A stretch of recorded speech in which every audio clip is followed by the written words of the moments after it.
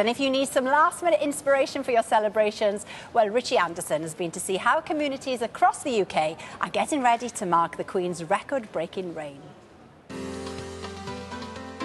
Across the UK, people are celebrating the Queen's Platinum Jubilee in all sorts of wonderful ways.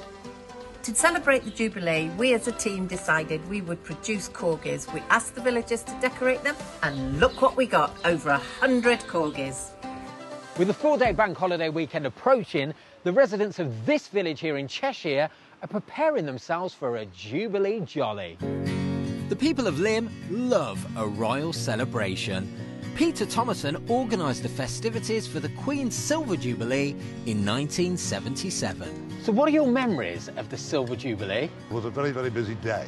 The activities in the village centre started with myself stood on the cross, making a proclamation. Then they let off the pigeons, which were to fly to the four corners of the parish. All through the morning there were games taking place. A wheelbarrow race, pram race, three-legged race. It was just that sort of traditional sort of activity that lended itself to village life. Do you feel like a Jubilee brings the community together? Absolutely. The royal family does bring the people together. They want to celebrate. Local councils expect the Jubilee to be marked by a staggering 16,000 street parties across the country. So we've got a big street party in Topsham, where we're from, down in Devon.